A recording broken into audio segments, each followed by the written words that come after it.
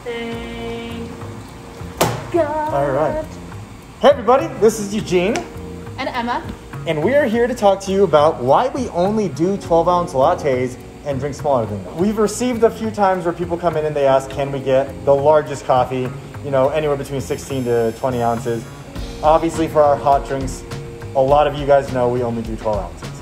Why? So the majority of the reason why we do that isn't because we don't want to get more cups or different sizes, but it's because the majority of our coffee is built with a recipe to ensure that you get the best taste from our coffee along with steamed drink.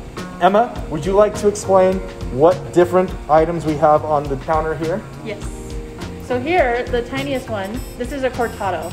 So this is about 6 ounces, 2 ounces of espresso because you have the double shot in there, and then about 4 ounces, give or take, of milk. So you get a really nice espresso taste. You get a lot stronger drink. And then you go up to an 8-ounce cappuccino. And this is gonna be a little bit more milky, but it's still a really nice balanced drink. Still gonna be a little bit stronger on the espresso side than the latte. And then here we have the 12-ounce latte. This is probably our most popular drink. This one is the double shot of espresso, so you have 2 ounces of espresso about, and then the 10 ounces of steamed milk, which is gonna add a really nice sweet flavor to it without adding any sweetener into the actual drink itself, because you're steaming the milk at a certain temperature and it makes it really sweet. This one is our tester. Our abomination.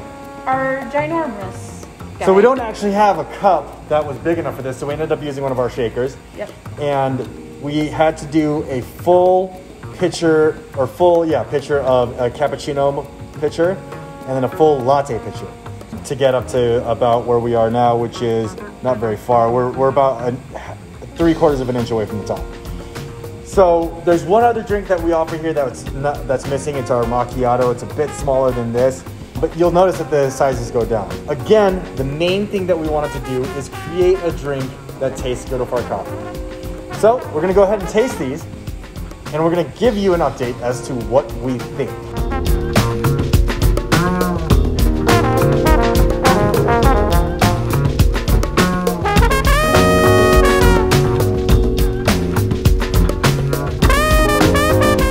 Taste it. And I'm gonna go ahead and give you a breakdown. Our cortado size cup here, very strong on the coffee flavor. There's a little bit of milk, and you will notice that there's a little bit more acidity, a little bit more of the coffee flavor overpowering the milk. Cappuccino, a little bit more chocolatey, has a little bit of sweetness, but not as much sweetness, and it is definitely something that is kind of a good, amount of coffee to milk.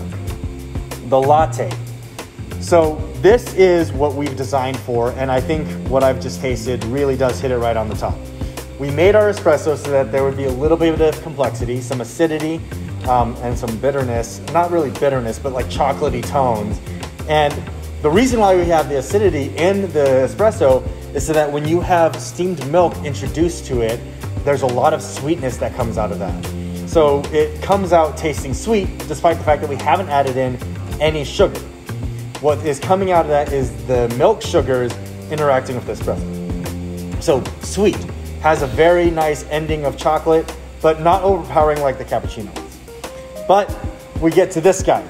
So the reason why we avoid doing this guy is, one, it ends up being too expensive to even want to put on there because people are gonna have to pay for extra shots and they're gonna have to pay for the extra milk. And then at the end of the day, you're just getting steamed milk with a little bit of espresso if you don't add in the extra shot and so on. You're getting more milk than espresso. More milk than espresso. So really you're just getting fuller instead of more caffeinated. Absolutely. And then, when you start adding in sugar, you have to add in more sugar to this type of a drink. And then you really do lose the beauty of the coffee in it. So coming from a coffee purist point of view, we're sorry we don't have larger drinks, and we can totally understand if you want a bigger drink and you go somewhere else. That is up to your discretion, of course. But if you want to taste something that we've been designing and we've been working on and we've perfected, the reasoning behind our 12-ounce latte is for the ratios. Delicious. Delicious ratios. I used to get sugar in my coffee every time until I started coming here and realized you steam the milk at a certain point And it makes it taste sweet and good and delicious. There are quite a bit of steps to making a really good espresso and a really good steamed milk to create a good latte. And you know, it's a refined craft. But I almost want it to look like velvet. almost velvety. Oof. It doesn't look velvety now because these have been sitting out for a little bit and you know, the gases do things to the milk. But either way, we are so glad that you guys joined us. Hopefully you found this interesting. And if you do want to learn more about espresso, lattes, anything coffee related, comment below, let us know, and we'll put something together for you. Yep. And don't forget to subscribe and then follow us on Instagram or both. And keep in touch with us and let us know what you think.